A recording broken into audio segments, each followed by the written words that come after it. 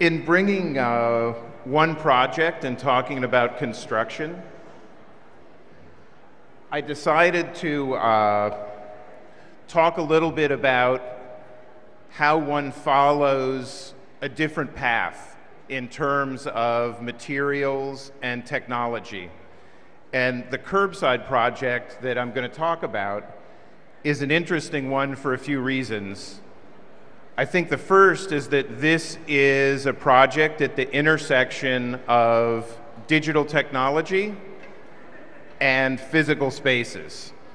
And to get to that, I thought I would use a few examples of both fabricating and digital technology. One of the things that I find a little bit tiresome is that when architects talk about digital, what they tend to talk about is making things with robots. And I've been making things with robots for about 20, 25 years. We've had a robot in the studio for more than 20 years. And frankly, I'm really bored with talking about fabrication using digital technology. And so this project isn't about how you make things with digital, it's how you make things for new digital industries and how you think about the city in the moment of digital technology. So I think to talk about a few things that led to this, for me, I've been interested in using the digital tools not to make things more complicated, but to make things simpler, lighter, less expensive, and integrated. And an example of that is in this chair for Vitra, the ravioli chair.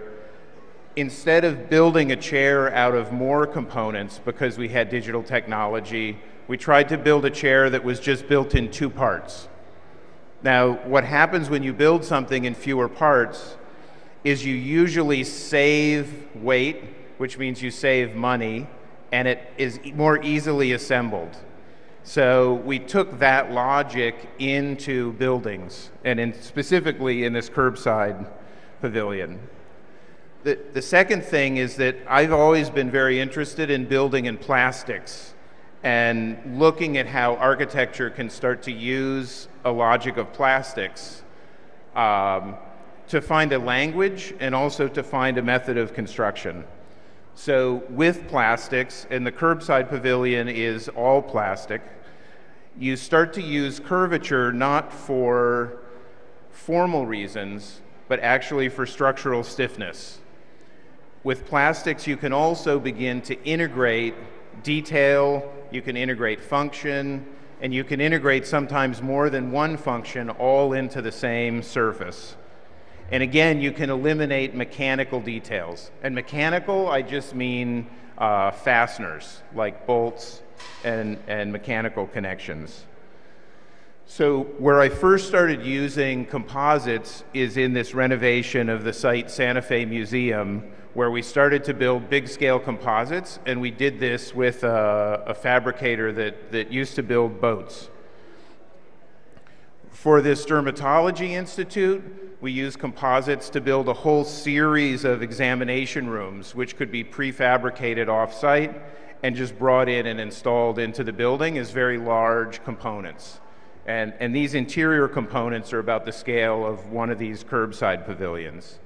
And you can see also in the Bloom House, we used for the ceiling a translucent composite which had a lot of structural stiffness on its own. So there's no additional structure to that. It's the shell that provides the structure.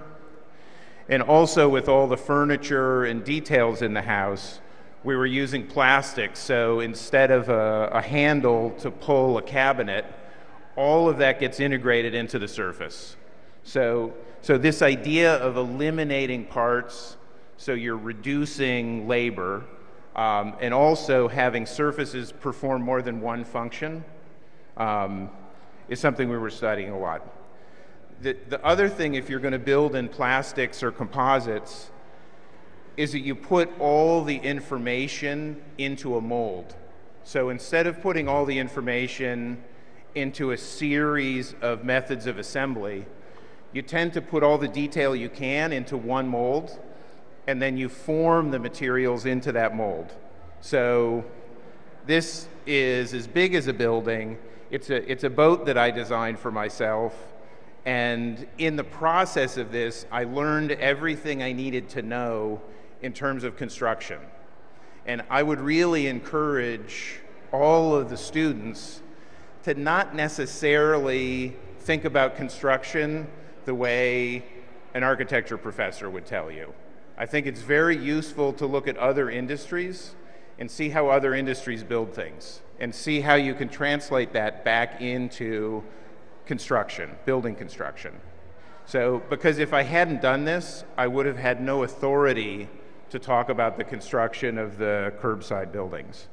So, but again, all of the information is in the mold. I think more than any other boat that's been made, this boat is built in fewer parts. So, and that's a lot because we had a lot of the 3D skills. So all of these components, the major components you're seeing, there were only 8 parts. So 8 pieces were put together to achieve that. And then all of the detail pieces, we built the boat in less than 50 elements. So it's really because we put the time into the design of the surfaces, and the surfaces had all the detail. The reason you do that with a boat is because the lighter it is, the faster it goes. So you can see we're going faster than a boat with a motor. And it's because that entire construction only weighs about 3,800 pounds. So, you know, less than 2 metric tons with people and equipment and everything on it. So, and it's a boat that goes about 50 kilometers an hour. So it's only because it's lightweight. And building things light, I think you heard this also about the island, the logistics of moving things to a site and constructing them is very important. So if you can make lightweight structures, it means you can also build things differently and approach construction differently. Okay, so the other thing that I think is very important, that I wouldn't have even had this project if I wasn't looking at robotics, not for building, but robotics for moving pieces of buildings and looking at how things move in a city. So we did some experiments for a festival in Kortrijk, Belgium, where we built a room that we could move around. That room went to Facebook for 3 months. It went to Red Bull for 2 months. And all over Silicon Valley, people started asking for moving conference rooms and moving desks and moving buildings. And I actually started a company dedicated to building mobile furniture. Like not mobile, but actually furniture that drives around in a room using your cell phone. And through those connections is how I got to Curbside. So sometimes if you have an intuition about something, it's worth following it. I have to say I didn't know where that would go, but I would say most of the business I'm involved in right now is because of looking at literally moving building parts and using mobility. To do that, we learned a couple of things. First, how to build custom robotic structure, meaning mechanisms that could move things at a room scale, and also how to think about interactivity and an interface, like how you would reconfigure a room and what kinds of technologies you'd need to do that. So it started with some very generic robots. So this is what every school of architecture seems to want to have. I actually am starting to think these things are really not so useful. But here we were using 2 robotic arms to begin to move a wall element and study the movement of a wall. And this we did with a grant from the Salk Institute. But building the software that would move and record the walls and being able to do it with a human being there that doesn't get hurt by the robot is what let us start to think about this in terms of building components.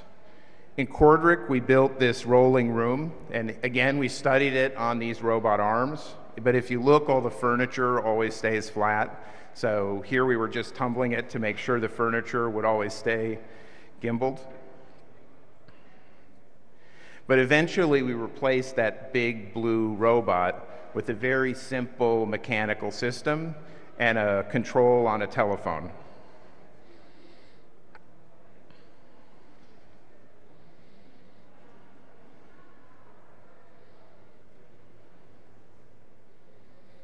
So you see all those elements on the wall that flip. Okay, so we then moved to building that in a much more elegant way, and that involved building what you see on the base, which is a simple robotic mechanism, but then also building an interface for someone to be able to articulate that room in whichever axis they would want to, also with some presets. And this is at SF MoMA right now, where you can actually go to the model and drive the model around. But all of these mechanisms were built at a small scale initially. You could just see how, you know, the literal mechanical or mechatronic elements, as well as the digital interface for it. Okay, so then we built it up. We kept going and scale it and scale it and scale. This is the thing that was at Facebook for a while. What's funny is you take it to an architecture faculty, or you show it in a museum with architects, what you always get is troubleshooting from the architects. Like, how will you deal with plumbing and electricity? How is building code going to interpret this? Which is great. But when you go to Silicon Valley and show this, what they immediately start to ask you is, what are the business opportunities? How much does it cost? How long does it take to make one? How light can you make it? Can it go in an existing building? Can I have one right away? I mean, Mark Zuckerberg, first thing he did was jump inside it and ask to have him roll around, whereas all the architects were arm's length. And I think that's a real problem our field has, is it's not very entrepreneurial. Like, I would hope, and I love the question that first question was, I would hope nobody would have any of those questions when I'm done talking. The other thing when you have a building component that moves is you need to make sure it's intelligent. So it has to have sensing in it. So it needs to measure space, it needs to measure the atmosphere of the environment, and once you get that sensing, you want to be able to have feedback, meaning that if something's going to move, you want it to measure what's happening in the space and then move accordingly with feedback. Same way they control temperature in a room. So, and then once you do that, then you can be collecting data. And frankly, in the world today, the data that the building collects is often going to be worth more than the building. So the question we get now, both with Curbside and also with Piaggio Fast Forward I'll talk to you about, is everyone wants to know who's going to own the data about the building and how are you going to use it in some way critically and opportunistically. So the one example I would show of sensing is this microclimate chair that I'm doing with Nike right now for the NBA. And we launched this chair at the Salone a little while ago, but it's a chair that measures the weight, the moisture in your breath and the moisture on your skin, and it measures your temperature. And based on those measurements, the whole surface is covered in heating and cooling Peltier chips, and it can selectively heat and cool different parts of your body. So for a basketball player during the game, if they come off just for 2 minutes, we can bring their body temperature down by a degree by cooling their spine, but we can be heating up their legs so that they don't cramp up before they go back out on the court again. But the thing about it is that the chair is in feedback with the athlete on it. And again, all that hardware and software You know, I own all that. We developed it all in the office, and we figured out even how to do the programming for simple Raspberry Pi processors to control that whole system. So, you know, it's important. All of this stuff is what ends up leading to the Curbside. Okay, so to talk about Curbside, this is a system of buildings. So we didn't build a building for a site and start with a site. We had no site, but we knew that we had to build a big number of these in an efficient way. So because we're building hundreds and eventually thousands of them, you don't want to have to build it like you build a building. You want to build a mold and then be able to pop these things off the mold in a more rapid way than you could construct a building.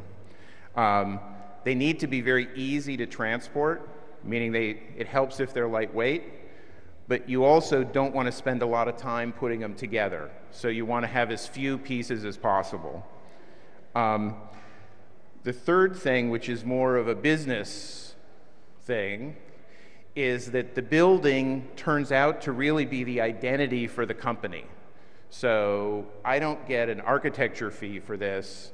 I own a very big piece of the company because I'm defining their whole identity all over the world. So instead of getting a fee one time to do one building, I participate. And frankly, now every building project that we're working on, we've managed to convince our clients that we participate, meaning that we get ownership of part of the company that we're designing for. And frankly, every other industry works that way except the design industry. And architecture has more authority than, let's say, graphic design, and I think it's a very interesting way of practicing. But this building is not sited and serving a function for one place. This is a system, and it's a system that has to communicate for a company that's a digital company that doesn't really have any idea about how they show up in the physical world. So what Curbside is it's a competitor to Amazon. So instead of ordering something on a phone or on a computer and having it delivered to your office or your house, here you order something on this application and you then pick it up at a site. And it lives on your telephone, mostly. Most people use it on their phone. You can also use it on a computer. So what you do is you go to Google Play or you go to the Apple Store and you download the application, and the application then takes some control of your phone. What's actually been most successful about them is they use the Bluetooth, the GPS, and even the cell signals so they don't always drain your phone's battery. So, and because they use those three things, one of the requirements is it has to have an antenna that's about 8 meters up in the air. So the way it works is from your phone, you shop stores that are in your neighborhood or in your city, and they treat those stores the same way Amazon treats their fulfillment centers. So they take over the inventory of a shopping mall, or they take over the inventory of a Target store, or they take over the inventory of 4,000 pharmacies across the United States, and you can then access what's in inventory on your phone and buy it. Then people collect it and send you a notification that what you ordered is ready, and then every time you get close, somebody carries the goods out to the curb. And these are the cities that it's in America. They're in about 8,000 different locations. There tend to be, this is a very urban system, tends to be where there's a fair amount of density. And this is what it looks like when you're shopping on a computer screen. It's very similar to any kind of online retail.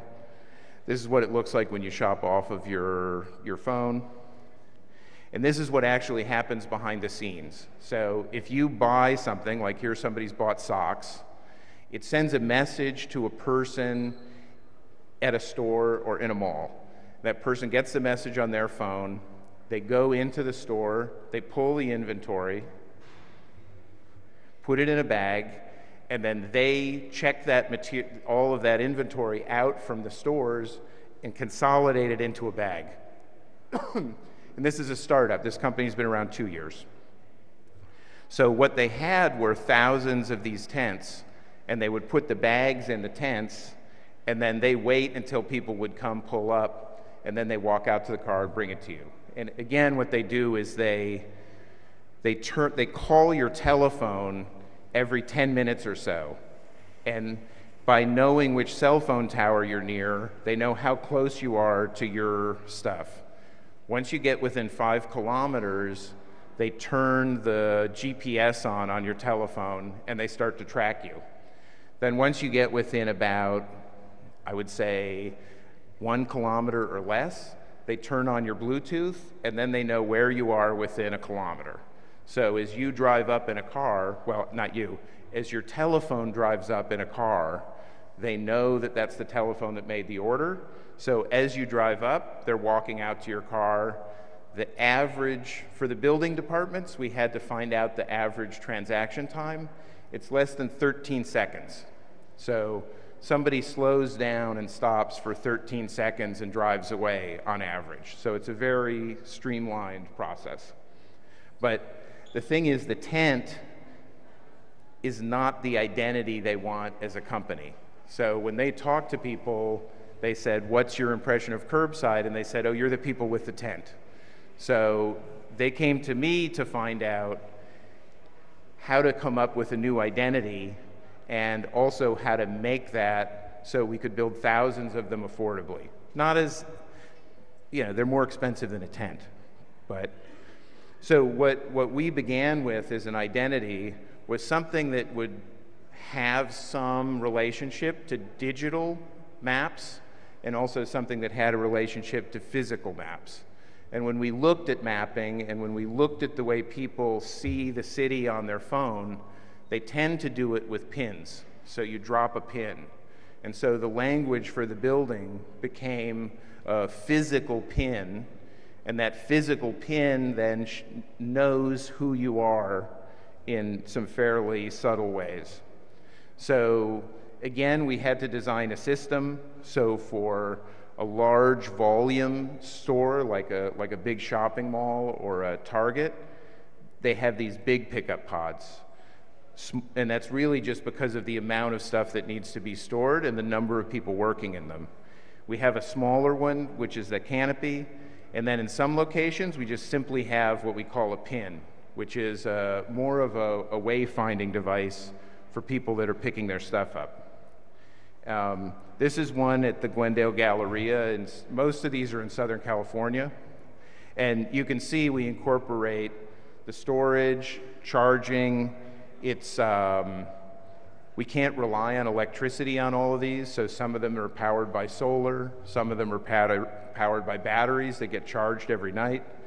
The building gets assembled in less than a day by 2 people with a very, very small crane.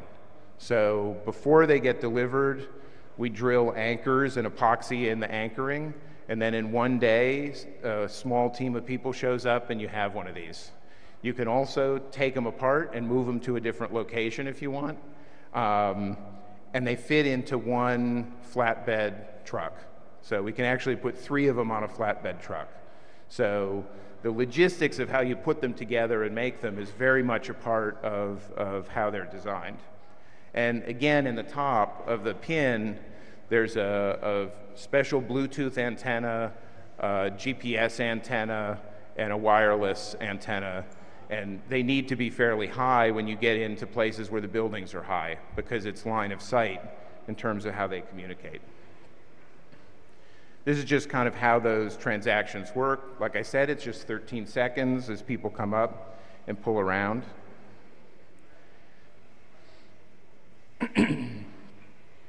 And because we're looking at places where we're going to have more than one, where we might have 2 or 3 all in a line, we wanted to have a way that someone in a car would know which one to pull up to. So and these are the kinds of places you see these now. But so in order to have more than one and have a person get in a relationship with one, we've used that same, well, very similar robotic technology for both control and building a fairly low-cost turntable, where, I'll go back, where you can see the pin will actually follow wherever your telephone is. So if you pull into a parking lot, it'll be facing you, and as you drive in, it follows you. And it also changes color, and it changes color on your phone. So your phone background will turn red, and the pin will be red, and you'll know to go to the red one rather than, say, the blue one or a different colored one. So it interacts with you as well. And this is the prototype. We haven't implemented this yet, but when we built the pods, we built them with a joint so that we can install that small turntable you see. This is at a 1/2 scale, so the actual one's double that size. But so that's following a phone signal, and also we can change the color. That's easy with the interface. But again, for me, the more interesting construction details are, oh, and we could put a camera in it as well, so that Curbside can also be knowing who the customer is as they're coming in and be collecting data as they do that. Okay, so for me, the question of construction, it's changed. I think we should be building buildings differently than we do, and thinking about assembly and transport and recycling and all these issues in building components. And I think it helps to look outside of architecture for a lot of that. But for me, construction is really about addressing contemporary cities. And frankly, if all you want to do is build buildings, you're going to be very downstream.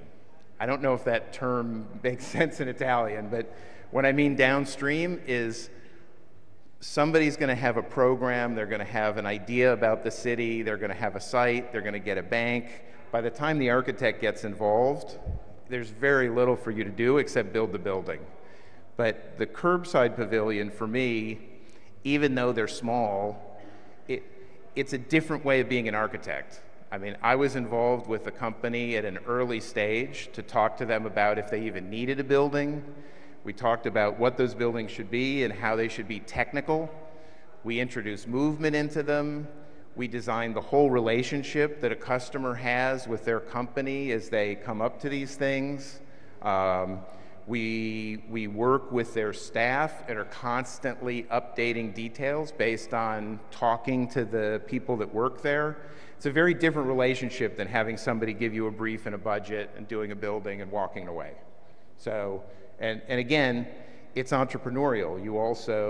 You get to participate in a different kind of an economic relationship as well if you don't sit so downstream but move a little bit more upstream. So then just because I'm in Milan, and I'm in Milan every 6 or 8 weeks because I've been working for the last year with Piaggio Group. And Piaggio Group, I'm sure you know, they build Vespas, they build Moto Guzzi, build Aprilia, Gilera, but they're very interested in cities, and they're very interested in how mobility is going to change as cities become more digital, and as you have self-driving cars, as you have taxis and Ubers and Lyfts that are also self-driving. They find that your generation tends not to buy a car. You share a car, or you even share a motorcycle or a scooter. And they're doing a lot of experiments in Milan with scooter sharing and things. And so they asked, really from the perspective of urbanism, for me to work with them and with Jeffrey Schnapp and a number of other people to build a new company in the United States, to look at autonomous vehicles, and to look at this new economy of information and data and figure out how they need to respond to cities of the future. And I think in the United States, you don't find anymore a large company that doesn't have an architect on their board. So with this new company, Piaggio Fast Forward, I'm the Chief Creative Officer. That's a title that I think 1 out of every 5 or 10 people in this room should try to have in the next 10 years of your career, because Chief Creative Officer is strategic, but it's also a kind of general cultural task where you're taking care of things like the city. You write the program, you figure out what the needs are. So it's a task that an architect is particularly good at.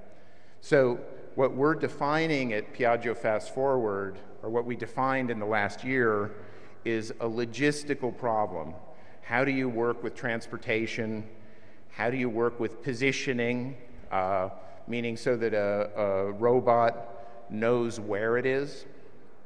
And how do you address, meaning how do you interact with people? And how do you interact with people that need things moved or that move on things? So this is the world that you can't afford not to think about. I mean, it used to be that you would make a street and people would go shopping on your street. Well, I have news. In the United States, something like 65% of retail is now happening in a place like this. So people are shopping on their phones and they're shopping online, and goods are getting distributed in a place like this. This is an Amazon fulfillment center. And they're getting distributed through the city by big trucks and vans. And it's not very efficient at all. And there's no vision of the city that these companies are thinking about. They're taking the city as it is and overlaying on it as software. These are all data and software people. They're not architects, they're not urbanists, they're not designers. They really don't think about the experience after you've bought the goods. So they think a lot about the experience on your phone, but after you've bought something, it's a problem they're not very good at thinking about. So the vision right now of a city by the 5 largest companies on Earth is trucks and cars that drive themselves and aerial drones that fly around in the sky for that last mile. And personally, at Piaggio Fast Forward, because we're not a car company, our vision of the city is people, pedestrians, bicyclists, people on scooters, people on motorcycles, not with trucks and cars, but with small land drones, things the size of a scooter, but that are carrying goods, carrying groceries, carrying food, doing all that distribution, and they go inside and out of buildings because they're electric powered. So at EICMA in November, we'll launch some of these initiatives, and in February, we'll be back in Milan, and we'll be launching our first land drones. And they're intelligent vehicles, but they're like furniture. It's like a chair that follows you around the city, and it follows you right into the elevator and up to your desk. So that idea of an architect being involved at the very earliest stage of a technology like that that's going to change urbanism in cities, to me, that's the kind of construction that I'm very interested in. It has a big impact on buildings, but you have to think a little broader to connect with that. So, and again, this is kind of the space we're in.